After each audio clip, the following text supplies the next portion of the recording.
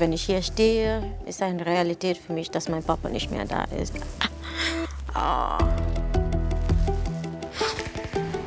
Fatoumattas Vater wurde ermordet während der Diktatur in Gambia. Und hier ganz genau wurde mein Papa verhaftet. Der Vater war ein bekannter Politiker.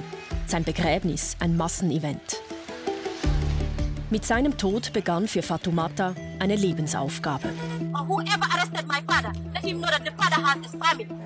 Für den Vater kämpfen und gegen das Vergessen.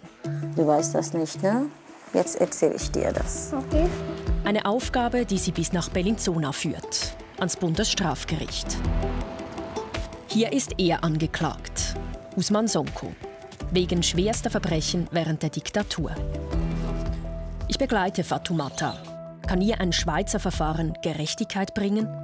Was treibt sie an?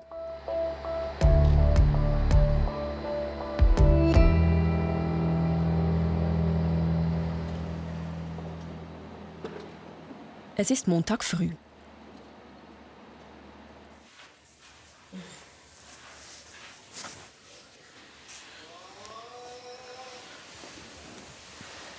Morgenroutine bei Fatoumatta Sandeng und Tochter Sumaya.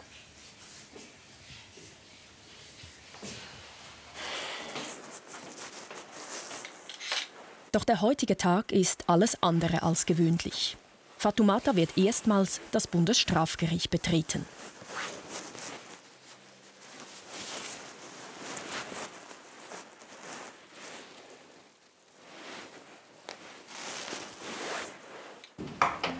Wie lange haben Sie auf diesen Tag gewartet?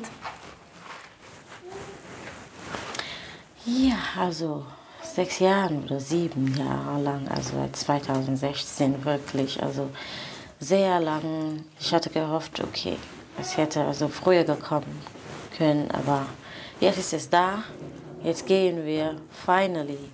Ich glaube, ich bin bereit, aber es ist doch ein Gefühl hier drin und ja, mal gucken.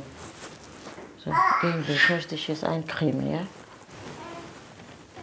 Komm, wir gehen. Fatoumattas Vater hatte in Gambia für Demokratie gekämpft und sich gegen das Regime gestellt. 2016 wurde er brutal gefoltert und ermordet. Wie präsent ist Ihr Vater heute? Voll präsent ist mein Vater heute. Man hat auch das Gefühl, er könnte auch hier sein können. Also wie die anderen Opfer, die wurden gefoltert, ja. Aber die sind immer noch da. Aber leider ist mein Papa nicht da. Und ich bin für ihn heute anwesend. Anwesend am Prozess gegen Ousman Sonko. Dieser war viele Jahre Innenminister in Gambia und soll, so die Anklage, auch den Tod von Fatoumattas Vater mitverschuldet haben. Das wird für ihn wirklich anstrengend, mich anzugucken, weil er hat viele Antworten mir zu geben. Ich habe so viele Fragen für ihn. Warum, wie mein Papa getötet war, warum das gemacht wurde. Und ich glaube, ohne zu sprechen, wird er die Frage in meinen Augen wieder sehen heute. Und das ist mir wichtig, dass er das sieht.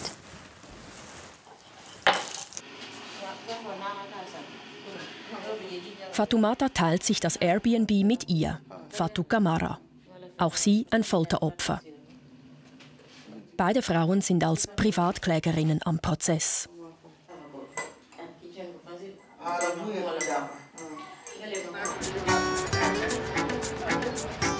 Wenige Wochen zuvor, in Gambia an der westafrikanischen Küste.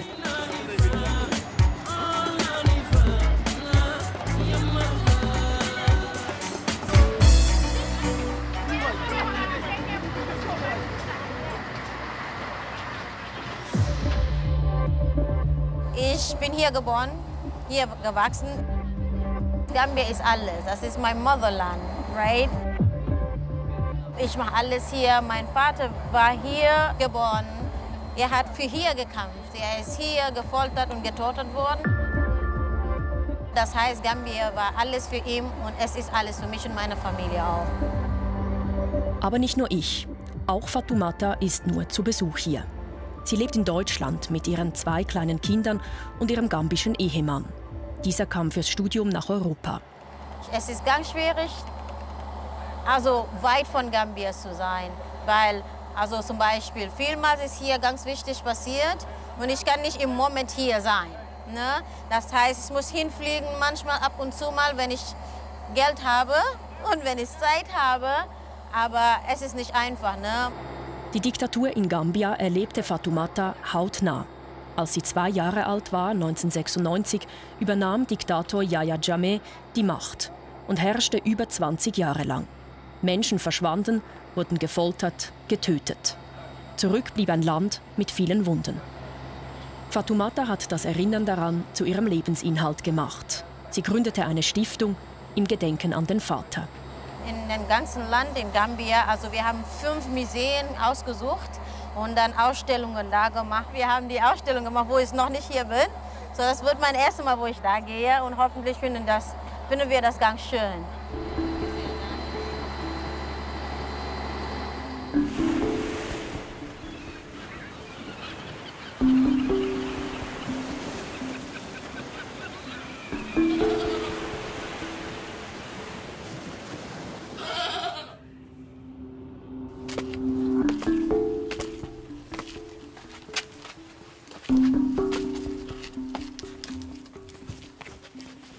Hi. Fatoumatta will mit ihrer Stiftung die Geschichte zugänglich machen. Eine der Ausstellungen liegt in einer historischen Festung in Barra. Ganz, ganz wichtig ist Madi Cisse, Honorable Madi Cisse jetzt. Und man kann sehen, der ist auch ein Opfer. Der wurde verhaftet damals, der war Journalist. Ja, und der wurde verhaftet, gefoltert und jetzt sitzt er im Parlament. Wir werden Madi Cisse später noch kennenlernen. Natürlich ist auch Vater Sandeng Teil der Ausstellung. So.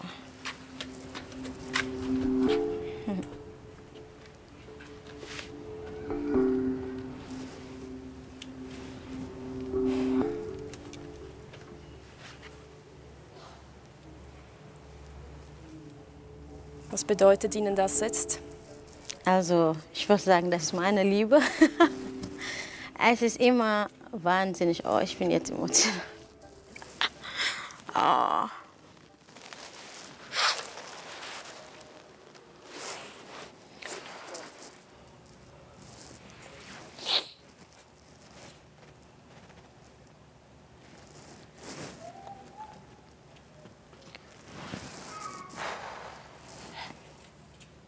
Also es schmerzt. Ja, es ist so wichtig, dass wir alle Stories hier herausstellen. Aber es ist doch, wenn ich hier stehe, ist eine Realität für mich, dass mein Papa nicht mehr da ist. Obwohl ich damit jetzt jeden Tag, also ich weiß das, ne? Aber es wird immer neu. Ich habe etwas gesehen, wollte ich so weg. Nur das. Fatoumatta trauert. Aber da ist auch eine ganz grundsätzliche Angst, dass die Verbrechen der Diktatur vergessen gehen. Wir dachten, Leute, die anderen, die nicht in Gambia sind, sollen auch sowas wissen. Wie Nelson Mandela ist, also überall gekannt. Die sind unser Nelson Mandelas.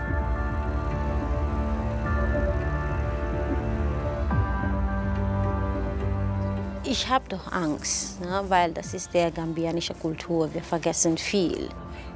Wir vergessen und vergeben und gehen weiter. Das Leben geht weiter. Diese Leute, die gehören zu unserer Geschichte. Wenn wir die vergessen, haben wir einen Teil von der gambianischen Geschichte vergessen.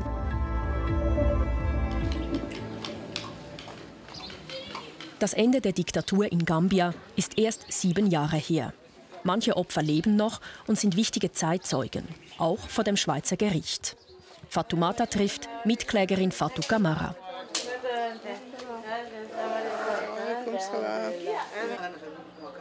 Die mehrfache Großmutter hat mit Fatoumattas Vater für ein demokratisches Gambia gekämpft.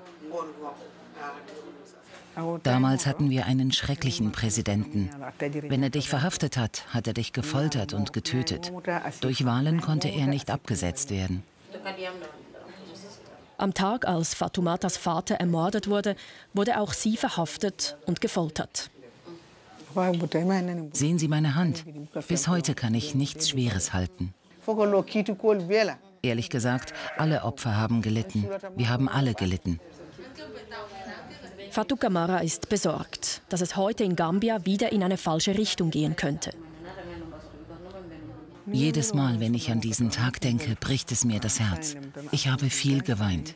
Sie hat große Angst, dass die autokratischen Zeiten zurückkommen könnten. Noch sind sie nicht da. Aber nicht nur sie.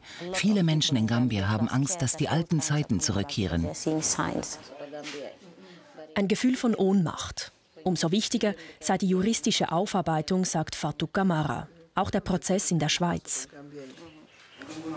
Das Verfahren ist wichtig für Gambia, damit die Wahrheit ans Licht kommt. So würde jeder, der an die Macht kommt, achtsam sein. Sie würden wissen, dass sie bestraft werden, wenn sie das Gesetz brechen.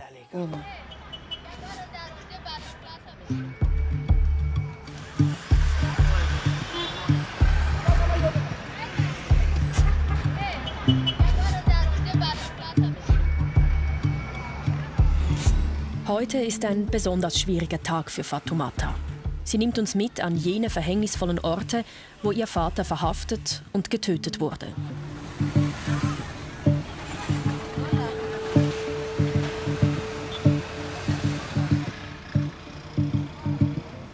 So, das ist die Kreuzung, wo mein Papa verhaftet war. Also hier genau.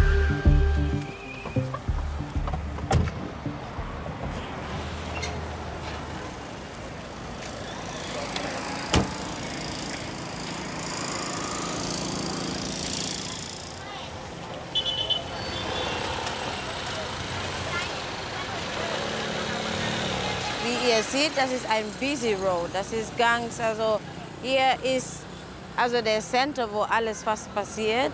Und also es war um 14 Uhr, sage ich, so gegen 14 Uhr so, dass mein Papa an dem Tag also eine Demonstration gemacht hat. Ousman Sandeng und seine Mitstreiter demonstrierten für faire Wahlen. Also ein peaceful demonstration, es war friedlich. Dann sind also die Polizei gekommen und hier ganz genau wurde mein Papa verhaftet. Das war am 14. April 2016. Ein Tag, das ich nie vergesse. Also es war ein Tag, wo unser ganzes Leben also verändert hat. Als Sie Kind waren, war dieses Risiko immer präsent, dass er irgendwann vielleicht verhaftet wird? Ja, mein Papa war nicht nur einmal verhaftet, er war mehrmals. Ne? Ich habe vergessen, wie vielmals, aber es war mehrmals. Das letzte, vor der letzten Verhaftung, also war, wo er 22 Tage, also Mile 2, das ist eine zentrale also Prison, wo er war, fast einen Monat. Wie war das für Sie? Also wir hatten Angst gehabt, wirklich für ihn als kleine Kinder. Für meine Mama auch war das anstrengend. Einmal, ich erinnere mich daran, dass wir ihm gesagt haben, also nachdem er so einen Monat in Prison war, wir haben ihm gesagt, weißt du, ich glaube, es ist besser, wenn du nach Senegal gehst. Ne? Lass alles hier hinter dir. Wir werden vielleicht mit dir kommen oder hier sein. Einfach gehen, weil die haben gesagt, die werden dich umbringen. Mein Papa hat gesagt, wenn ihr wollt, ich kann euch nach Senegal bringen. Aber ich bin hier geboren, ich werde für Gambia kämpfen und ich werde nicht stoppen. Hier werde ich sterben. Und das war Schluss. Wir könnten gar nichts mehr sagen. Das war so, okay, dieser Mann wird nie von Gambia weghauen. Das geht nicht. Das war sein Ziel. Die Angst scheint verflogen. Geblieben sind Stolz und Bewunderung für den Vater.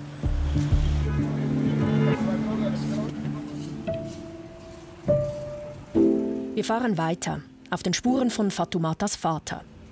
Unterwegs passieren wir das berüchtigte Gefängnis Mile 2, von Diktator Jammeh sarkastisch auch 5-Sterne-Hotel genannt. Man sagt 5-Star Hotel, because when you're taking there, that's it, you get treated. Wenn man hier hingebracht wurde, bekam man eine Behandlung, heißt Folter.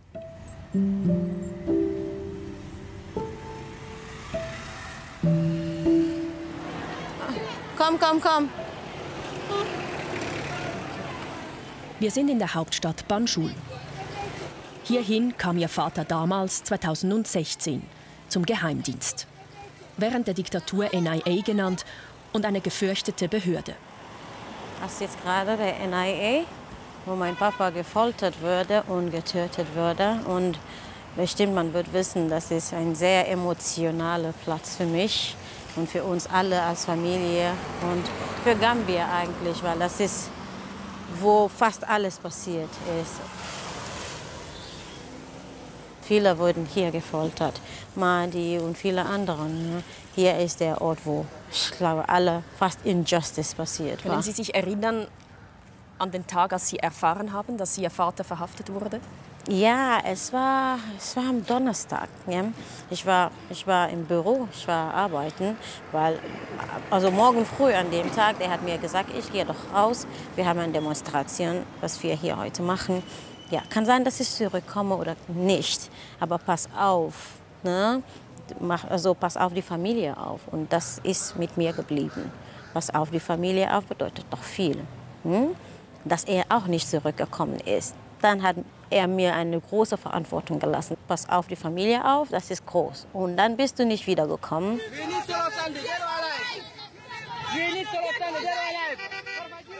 Tagelang ist unklar, ob Solo Sandeng noch lebt. Wir haben gesagt, we need Solo Sandeng dead or alive. Wir brauchen Solo Sandeng, ob er tot oder lebendig ist. Fatoumatta exponiert sich stark. Sie stellt sich öffentlich hinter ihren Vater. Whoever arrested my father, let him know that the father has his family. And how he is important to his family is how our father is important to us. I am standing alone. If anybody is behind me, fine. I'm not expecting anybody behind me. Thank you. Bis es für sie und ihre Familie zu heikel wird. Es wurde gesagt, wir müssen Fatoumatta verhaften, weil die redet viel, die macht viel. Weil an dem Tag, 16. April, wo wir eine Demonstration hatten, dann habe ich mit Medien gesprochen. Wir mussten uns also verstecken. Bis eine Woche danach, dann sind wir nach Senegal gegangen. Und dann sind wir da 9 Monate lang geblieben, bis Jammer also dann weg war. Der Tod von Fatoumattas Vater ist ein Wendepunkt. Vor allem junge Leute gehen auf die Straße, lassen sich nicht mehr einschüchtern. Wenig später ist die Zeit von Diktator Yahya Jammeh abgelaufen. Er setzt sich ins Ausland ab. Also der Tod hat was ausgelöst? Das hat was ausgelöst, wirklich. Deswegen haben wir eine neue Regierung heute. Na? Sonst hätten wir gar nichts gehabt. Sorry. Hello, sir. Dann wird das Interview unterbrochen. Dass wir hier stehen? Darf man hier nicht stehen? Der Geheimdienstmitarbeiter verlangt, dass wir uns entfernen. Bei Fatoumatta weckt der gambische Geheimdienst auch heute noch viel Wut. Was bedeutet das für Sie? Dass keiner kann mich sagen, geh weg und ich weggehe, weil ich schon meine Rechte war. Ich gehe nicht weg, weil ich habe ihm gefragt, ist es verboten, dass ich hier stehe? Nein, dann gehe ich nicht weg. Die sind doch so dran gewohnt, anderen zu bedrohen, wirklich. Und das bin ich. Das war mein Papa und das bin ich auch. Das geht nicht. Dieses System müssen wir ändern. So kämpfen wir. Deswegen sagt er, ich bin interesting. Das stimmt doch. I'm interesting.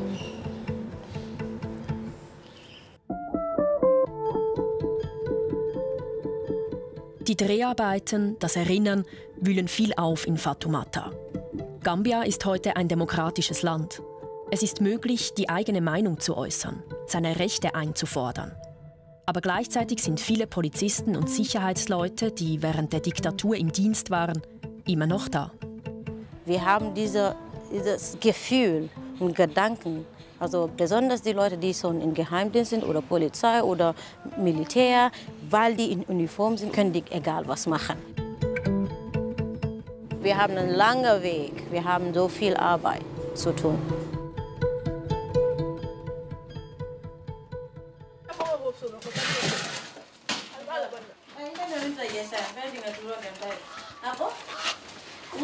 Wir sind mit Fatoumatta bei ihrer Mutter zu Hause.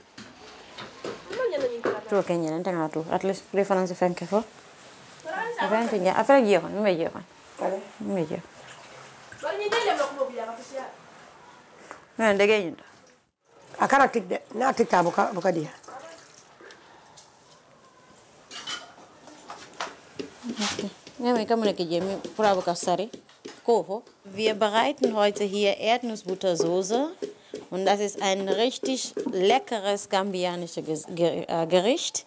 Das kennen alle in Gambia. Und das mögen viele. Das ist, was wir heute kochen. Die 29-Jährige ist in einer Großfamilie aufgewachsen. Sie ist das drittälteste von 9 Kindern. Vermissen Sie das, wenn Sie in Deutschland sind?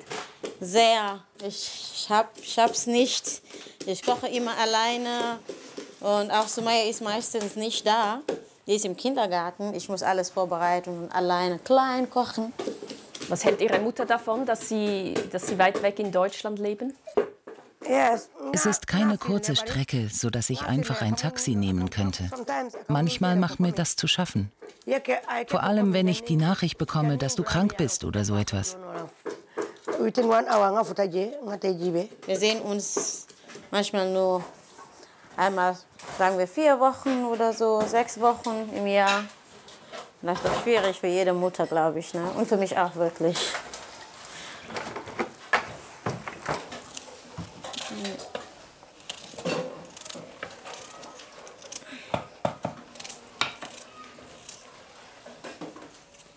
That was 2020.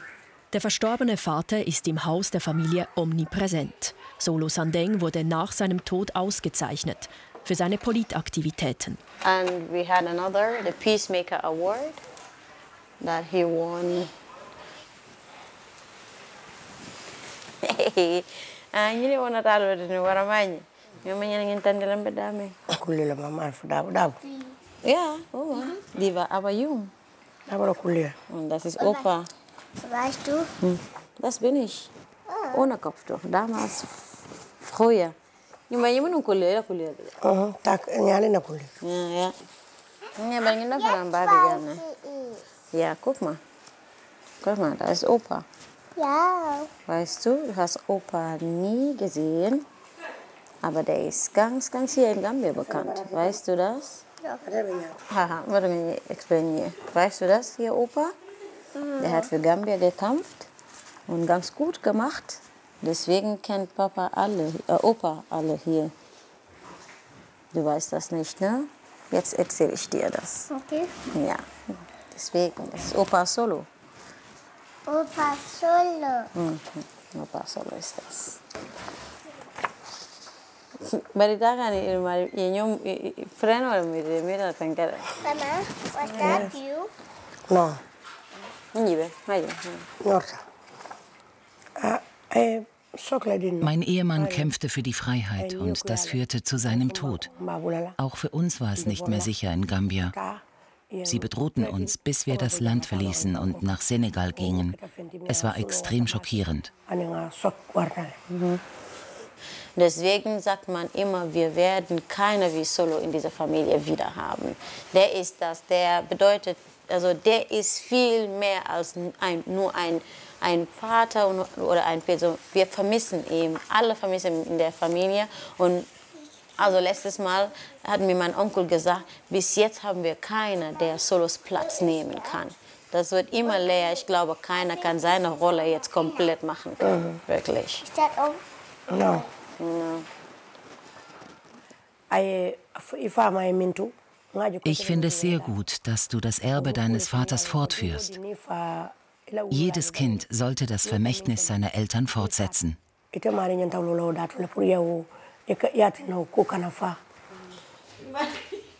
Fatoumattas Leben ist prallvoll. Sie hat 2 kleine Kinder, studiert Islamwissenschaften, führt ihre Stiftung in Erinnerung an den Vater. Ist dies alles manchmal auch eine Bürde? Ich sage, es ist manchmal zu viel. Mit der Familie, mit den Kindern. Also man hat doch viel zu tun, aber es ist nie eine Bürde, wirklich. Also es ist von den Herzen. Und man möchte das machen, man muss egal was machen für diese Arbeit. Deswegen, also egal, wenn auch manchmal ist es zu viel, aber man denkt, ich muss das machen. Müssen und wollen liegen manchmal nah beieinander. Eine Ambivalenz, die wohl auch Kraft kostet.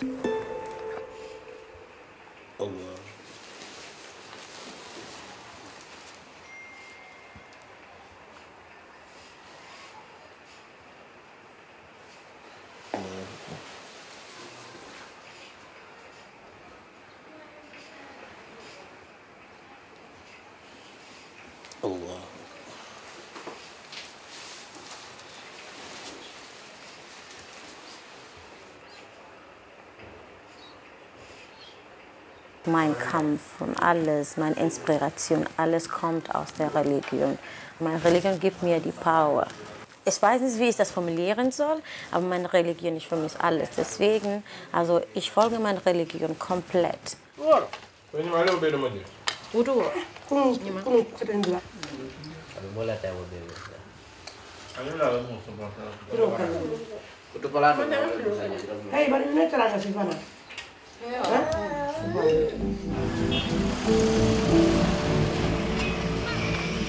Gambia bemüht sich, die autokratischen Zeiten aufzuarbeiten. Eine Wahrheitskommission hat sich mit den Verbrechen im Land befasst. Doch Gerichtsverfahren wie jenes in der Schweiz fanden hier nur ganz wenige statt. Teils auch, weil bis vor kurzem die dafür nötigen Gesetze fehlten.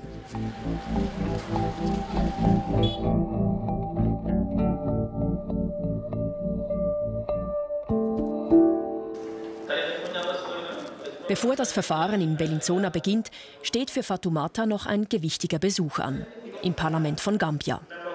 Die Hauptarbeit hier, die Gesetze aus der Zeit der Diktatur zu reformieren. Im Parlament sitzt auch er, Madi Cissé.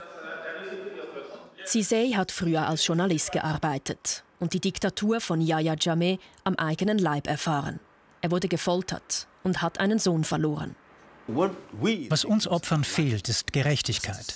Es ist entmutigend zu sehen, dass Menschen, die unschuldige Gambier getötet haben, immer noch unter uns leben.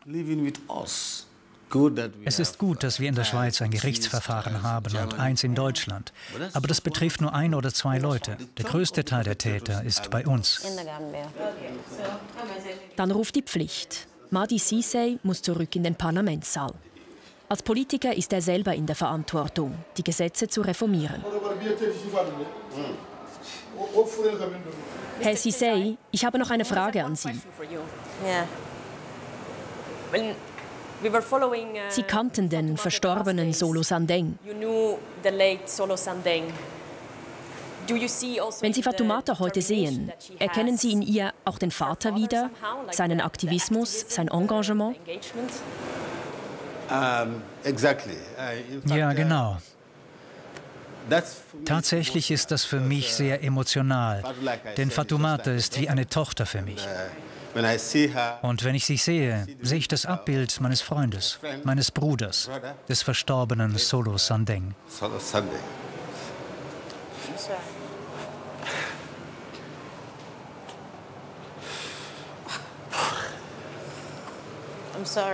Es tut mir leid. Möge seine Seele in vollkommenem Frieden ruhen.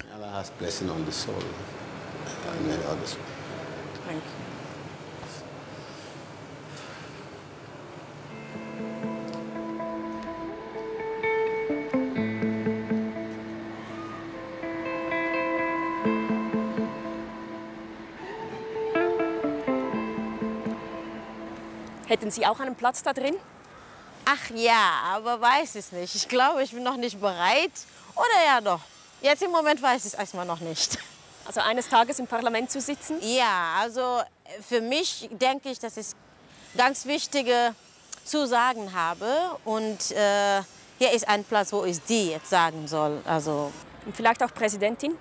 Präsidentin zu sein?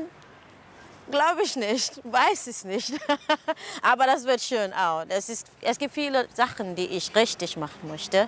Und ich glaube, das kann man machen, nur wenn man an der Macht ist. Nur wenn man vielleicht das Gefühl hat, was anderen in Gambia fühlen. Das war kein Nein. Ja, kein Nein.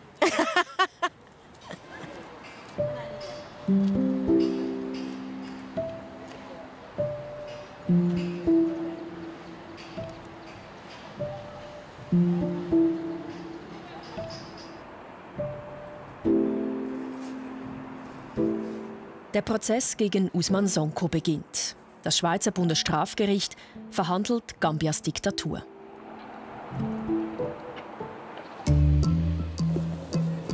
Hallo again. Fatoumatta trifft ihre Anwältin. Heute wird sie erstmals an der Verhandlung mit dabei sein.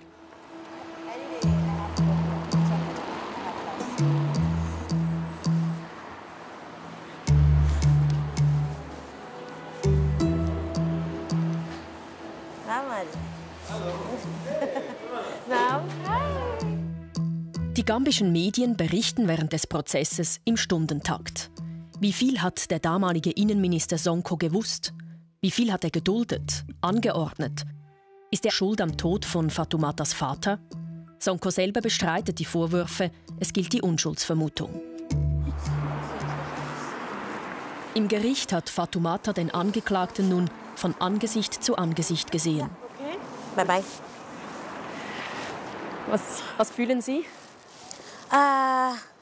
Interessant.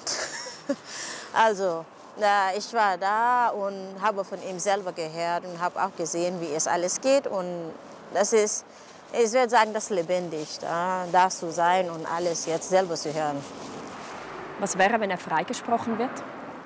Also, dann werden wir immer noch wissen, dass wir gewonnen haben. Das sage ich immer, dass wir zumindest etwas gemacht haben, dass wir zumindest den Mut gehabt haben, also ihm hier zu bringen, die Wahrheit zu sagen, also was in uns ist, zu zeigen, auch wenn also die sagen, nein, wir können keinen Link finden, er kann frei gehen, das bedeutet immer noch das Gleiche, ganz viel für uns. Das Urteil werden die Schweizer Richter in den nächsten Monaten fällen. Und Fatoumatta? Wann ist ihre Aufgabe erfüllt? Wenn ich nicht mehr lebe vielleicht. Es ist für mich ein lebenslanger Kampf. Mein Papa war da, bis er nicht mehr da war. Und ich denke, es wird immer mal Menschen geben, die andere nicht respektieren. Die Menschenrechte nicht respektieren. Und das möchte ich stoppen. Das muss einfach so. Bis zu Ende.